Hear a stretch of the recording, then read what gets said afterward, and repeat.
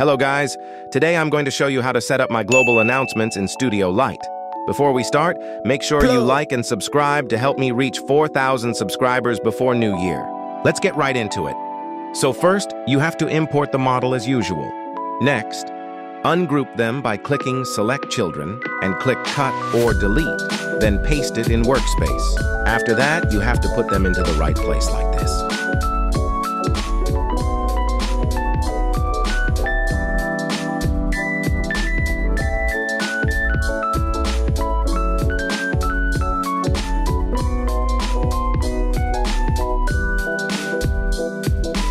And if you want it to work, you must go to Announcement Handler Script and put your username like this.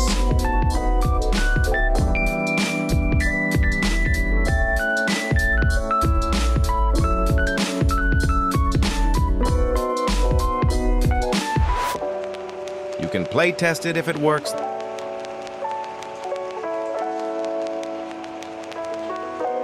Then you're done.